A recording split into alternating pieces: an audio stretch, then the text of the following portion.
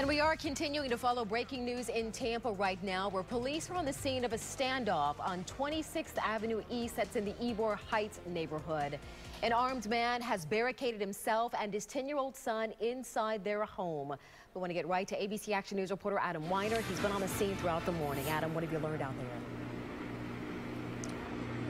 Dia, we actually just learned that some of the people who live in the homes immediately surrounding where this hostage situation has developed are being evacuated. They're being escorted away from their homes to make sure that they stay safe. And we've learned a little bit more about how this whole situation behind us, about a block and a half behind us here on 26th Ave East, developed.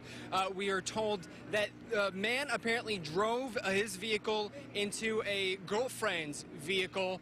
She called police describing what she called a domestic violence situation.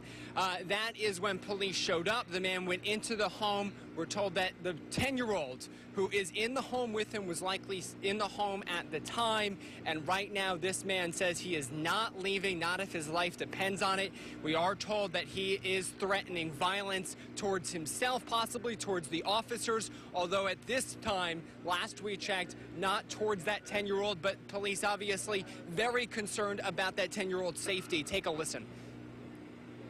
Hostage negotiators are negotiating with him, trying to convince him to come out peacefully. We all want this to end peacefully, especially with potentially a 10-year-old child inside the home. We are told that this man is armed, and we are told that the hostage negotiators have at least been texting with the man barricaded inside his home, possibly communicating with him in other ways, pleading for this to end peacefully. But right now, Tampa police behind us, heavily armed with body gear as well as heavy weaponry. We saw rifles pointed at the home as they try to end this peacefully, but they are ready for this to end violently if that's what it comes to. Of course, we'll keep you updated as we learn more and as this develops. For now, live in the Ybor Heights neighborhood of Tampa, Adam Weiner, ABC Action News.